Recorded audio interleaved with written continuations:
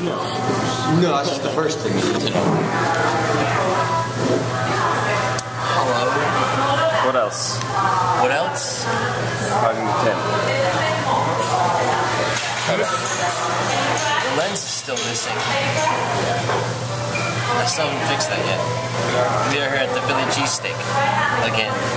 So be confident in what you say. I just called you. We put up our boots on it.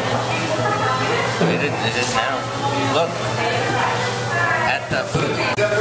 So this is the size of a 15-inch sandwich. This is the size of a 10. That plus that. It appears that the 10 is half the size of the 15. Which makes no sense to me, or Scott, or Tim. Today I will demonstrate how to install HID headlights onto a Ninja 650R. Into this bulb, because this is the low beam side. This is the high beam side, and I'm going to install the HIDs onto the low beam side so that they're on all the time. And this one will still be able to toggle between high beam being on and off. So, first thing I will do is take off the windshield. Just unscrew the 4 bolts. Windshield is off. There's the 4 bolts there. This is what it looks like without it. And there's 2 little pins. That one and that one. So you just push down in the center slightly till it clicks, and then reach underneath it and pull it out. Easy as that. And to reset these little things, to use them again, you just push the back piece through like that. And then you insert this back into the hole and push it flat, and now it's locked in place. And to get it out, you just push the pin through again. Very cool little devices. Okay, I've removed both of the pins. So now this piece comes off and comes out of this little tab here, which reveals the back of the instrument cluster and those 3 bolts, which are used to take off the front fairing and headlight, and pretty much all of the front fairings are held on by those 3 bolts. And you have to take this cover off to get to them. Also, while you're down here, you can go ahead and pull this rubber sleeve back some to reveal the electronic plug. There's a tab on the, there we go. Okay, there's a tab on the bottom right there. You have to squeeze that in and then pull it out. Yes. Yes. Good. Also, right in the middle here, in the front, are these wires here. These actually connect the marker lights, one on either side. You have to squeeze these tabs and separate these plugs like that. You have to do that for both sides. The next thing I'll be removing are these angled side panels, and they're pretty simple. You got 1 bolt right here to take out. Pull the back end of it out, and the bottom kind of rotate and pull up. That's how you get these side Pac-Man pieces off. Next piece to take off will be the lower fairing, which is the black one down at the bottom. And you may be wondering, why do we have to take this off to install a headlight? That was a very strange way to say a headlight. But the reason why is because it's connected to this piece, which the headlight is in, and it's easier to remove this if this is already detached. And the reason why I'm taking this off is because it makes it a whole lot easier to get into there to actually install everything. So, yeah. And also, is anybody interested in buying this? It's a 2004 Honda Shadow 750. It's in really good shape. All the chrome is still good. Custom exhaust. Not too many miles. Maybe like 20,000 miles or so. Windshield comes with it. Leather saddlebags come with it. Highway bars, even if you want. We have some over here. Okay, there you go, right there. Highway bars. So, yeah, California, Bay Area. If you're interested, send me a message. Asking about 5,000, maybe go lower for you guys, but we'll see. Anyway, back to this. To get the bottom off, you gotta get out that screw, and then those 3. 1, 2, 3. And then same thing on the other side. So, yep. Okay, up to this point, all of these little screws have been the same length. But this one right here, this farthest one, is a little bit longer. Right there. So make sure you don't get those mixed up. And yeah, I'm going to take out the rest of them now. The front one is also longer. The middle one is the same size as all the others, but the front is longer. That's just a tip if you're ever putting it back together and you don't know. Long, short, long. Other side. The other side, the left side is also long, short, long. And now that all the bolts out, you can see it starting to get a gap. And let's see how this is connected. There's just little tabs, so you should just be able to move it a little bit slightly. And it should just separate, just like that. And then it comes right off. And then you can just move it out of the way. Now the lower fairing is separated. And the bottom is done. Next thing, I believe, will be these bolts here. They're holding the main upper fairing on, other than those 3 bolts up front. There is also a bolt hidden under the lower fairing down there. So you got one up there, one down here on both sides. Also the turn signal wires, which are inside of there, or you can reach them from up here. You have to undo both of them as well. You also have to unplug the headlights, because a wiring harness will stay on the bike, not come with the fairings. So to unplug the headlights is simple. You just reach right in there, you just pull the cover off of the headlights, or off of the back of the bulb. Wiggle a little bit, give it a little tug. You can't see because my hand's in the way, but anyway, there it goes. And then I just pulled this off of it. Simple. It might be hard to tell looking in there, but where the turn signal wires are routed, there's little plastic pieces that lock them in place. But if you look underneath here,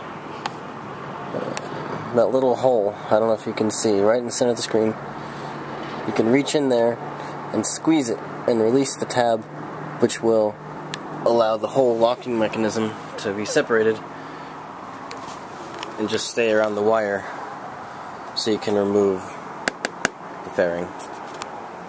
And then you also have to unplug the connector, which is down in there somewhere. Okay, now that everything is disconnected rather, you can actually start to take the front fairings off. And to do that, there is little rubber connections, which you just simply pull on and they'll pop off. There's one of those on each side. I'll do the other side now. Right there. Pull on it. Come on. Just gotta pull on it slightly. There we go. It's out. And it feels like there's something else here. I don't know if there is or not. I don't think there is. But other than those two, you have those 3 bolts right there. 1, 2, 3. Those are 10mm bolts. Take all 3 of those out. You grab it right here, and the same place on the other side. Lift up and pull it straight back off. And then be sure you have something soft to put it on so you don't mess up your paint. So I'm going to undo those bolts and then set the camera up somewhere and show you how to get the front off. After looking it over briefly, before I took this last bolt out, I decided it might be a good idea to take these little side panels off first. And they're simply just that bolt there and that quick release pin there. And once you get those, you just pull these side panels this way, just pull them out, pull them off. And that will give it more clearance to go around the bars. So I'm going to get those off now. Got the bolt and pin out, and they simply just pull out like that. Very easy. Now that I've got those out of the way, I'm pretty sure everything's cleared, and I could just take this one last bolt out, pull the whole front off. So I'm going to record that process. Alright, good. Taking out the last front bolt, 10mm bolt.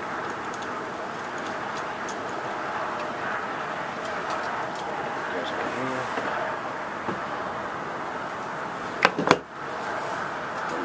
Towel ready. Just set your bearings on. It's good. Shove the wires through this little hole so they don't get jammed up or stuck on it. Hopefully, there's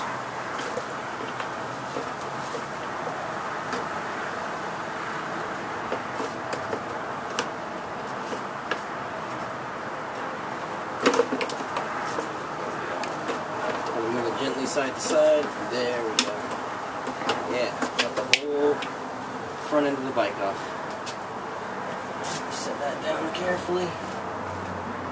And you're good. So there's what the front of it looks like without anything. Kind of ugly. And there's the front. Now I can actually get into this light, and I got the insides all here so I can install my HID, so that'll be nice. So for now I'm just going to move this out of the way. I don't need this part anymore, and then start working on the actual light installation. First thing to do once you're inside of here is pull this boot off. There's a little tab, you just grab it and you just pull it off. Easy as that. And then there's a little wire. Push down, move it down, it'll fall out of the way, and that will release the bulb.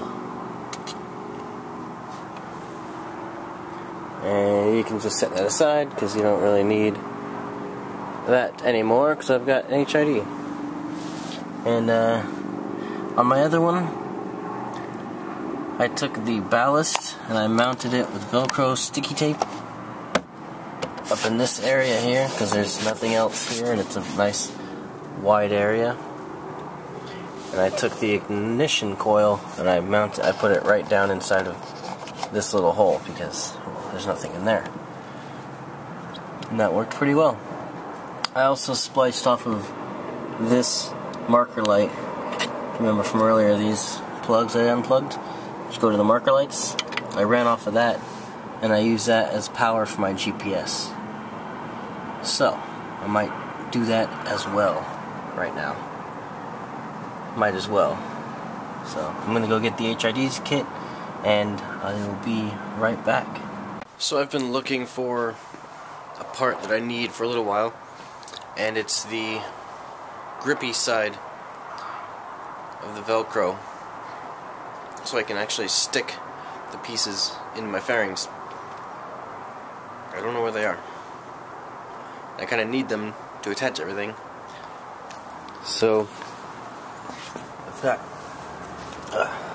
the igniter and I've got the ballast with that already, but I don't have anything to stick it to in there. And I've been looking for quite a while because it's dark. The cat's still hanging out. Yeah, so I might just put it all together without that and find it later, or keep looking. I don't know. It's getting late though, but I want to get this back together before I go to sleep. If you remember, this was the very first intro of my very first door. Oh, it does say to use the other door, doesn't it? Funny. Funny. What is significant about this place? We're inside a tower. Giant wooden beams. That's why they call it tower. Right? But do you remember what we did when we came here that one time, the very first time? Probably something to do with that, but no.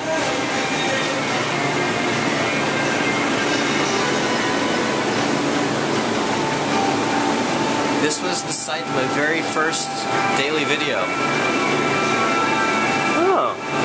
May 15th, 2010, remember? We went through that door and I'm like, automatic doors, and they opened, and then we came in here and we were looking for something to do. There are 3 of those, one of each color. And that was your They don't profile have picture. leaders.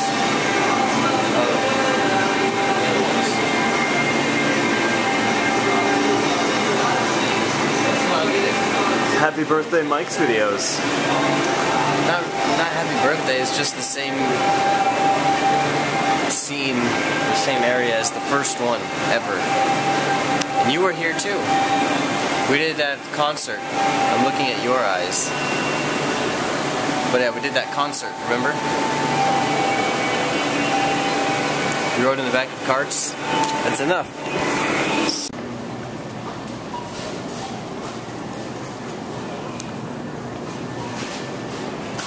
So we had to find the Velcro. This bag.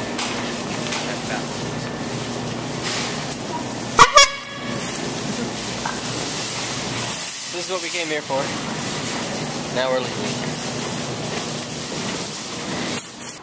So, where I choose to mount the ballast is right on the inside of the fairing, right there. There's a good flat spot, very convenient place to put it where it's out of the way and it'll stick. We just got this Velcro to do that. So we're going to do it. Stop.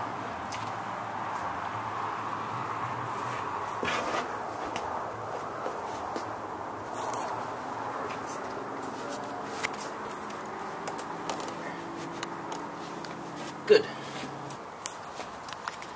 I'm pretty sure that will just fit right there. And that will just hang out right like that. Now I gotta find a place to put this.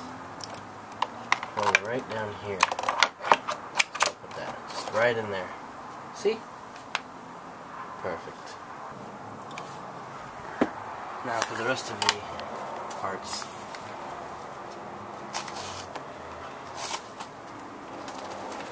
My actual bulb right here.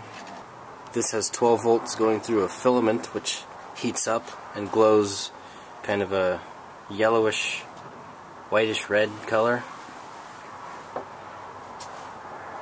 This has about 23,000 volts going through, arcing across xenon gas, causes it to emit photons.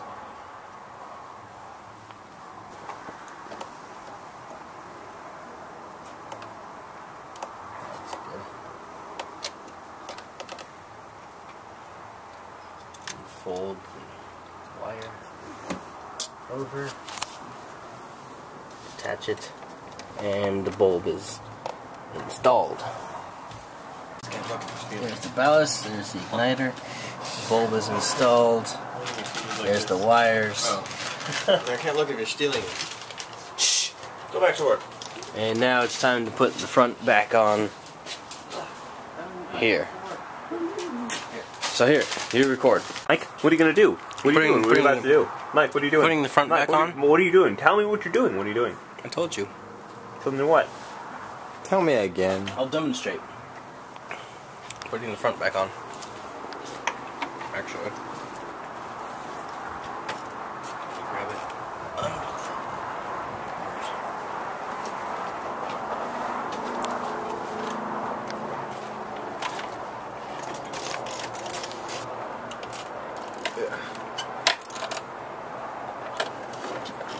This is kind of difficult because it kind of tries to narrow itself.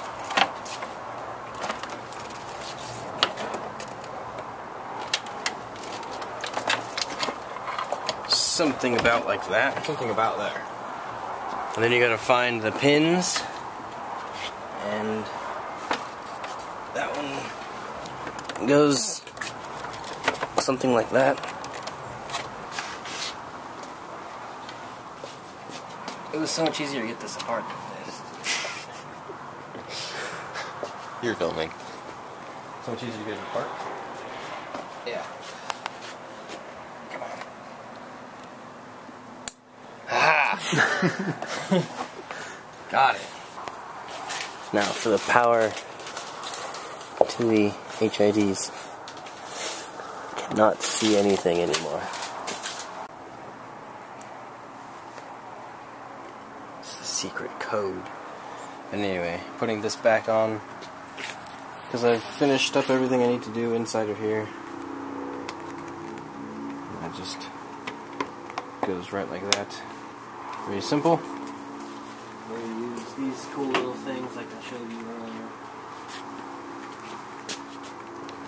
In the hole.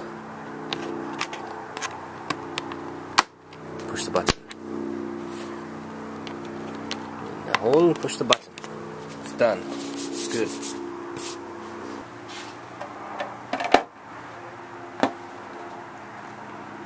Fits right there. 4 bolts in the holes. That's about as basic as you can get. Done. Okay. You're now putting the lower fairing back on. Very easy. Put it under. Line it up with the plastic.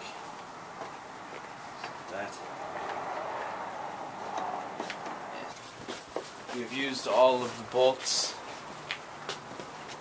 which hopefully means we put it together correctly. So let's do a test, make sure everything comes on. Yes, they both come on. This comes on. Signals. That one's on. That one's on. Now for the test. Ah, came on. Awesome. And high beam. Yes. Excellent. Now that will just continue to get brighter for about a minute, and it's good. Now I'm back to having my 2 different colored headlights, which I think is awesome.